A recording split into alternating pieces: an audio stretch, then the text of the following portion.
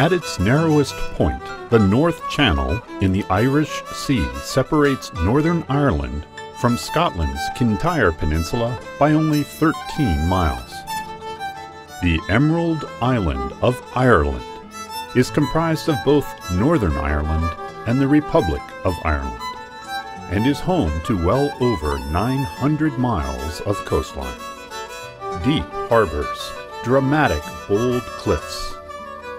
The capital of Northern Ireland, Belfast, or Bia Feirsta, means mouth of the sandbar.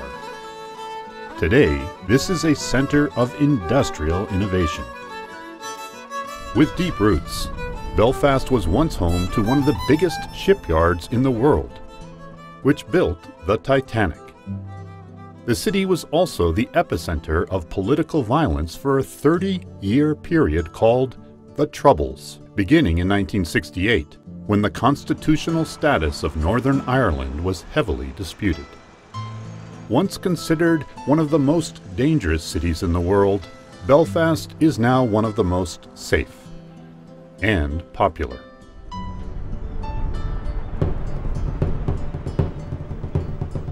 At only 17, David Carberry is a fantastic hard-shoe Irish step dancer.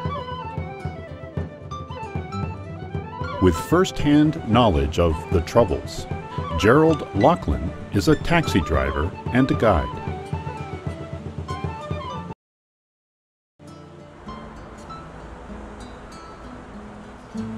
I became a black taxi driver in 1991. Between 1991 and 1993, driving a taxi in Belfast was one of the most dangerous occupations in the world. People could tell if you were a Catholic or a Protestant, and so many taxi drivers were killed during that period. It started as an accident for me. When people asked to be taken round the areas to see where the Troubles were, I became the go-to.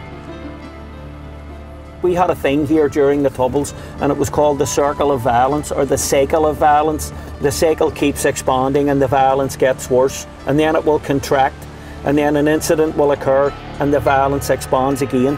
As we went into the 1970s, you had the retaliation from the Loyalists, and then it became a bit more frightening, so it did. Both communities retreated into their own areas. You didn't go into the city centre after night because of bombs going off.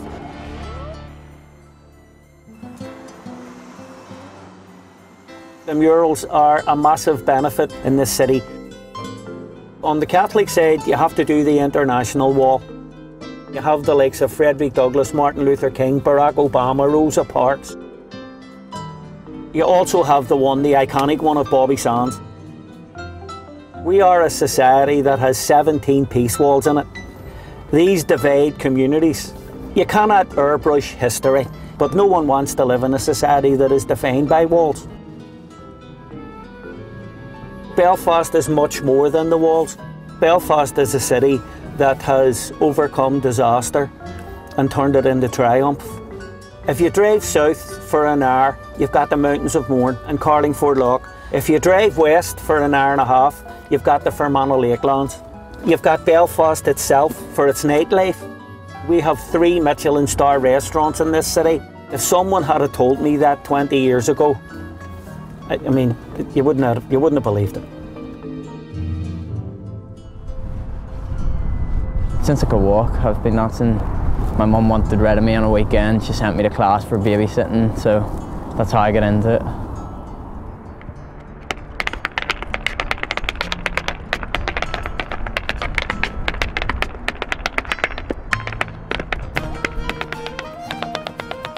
I train for 2 hours each day, 5 days a week.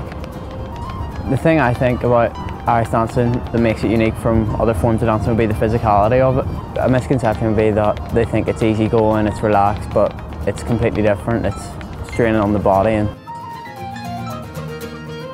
the difference between hard and soft shoe is that the hard shoe has a heel and a tip, where a soft shoe just has a heel. So in the hard shoe you have to make double the taps that you would in the soft shoe. Growing up, I'd probably say Michael Flatley was my greatest influence because of the modernisation change that he made to it. That's what inspired me to dance. When I watched Flatley dance on television, it was just mind-blowing. Like the way he moved, the way he flowed around the stage, like he turned it from something so small to something so big. My family's initial response was very supportive, and they always backed me in everything I'd done. It was quite hard because my parents are mixed marriage, so my dad's Protestant, so it was hard for his family to get their head around it, but got there in the end.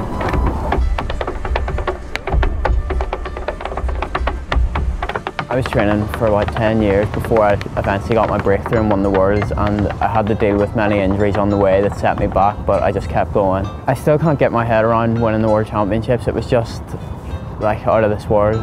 In the future I hope to win 2 or 3 more World Championships to settle my competition days, and then hopefully go on to a major show like Lord of the Dance or Riverdance. Irish dancing is a completely different way of life.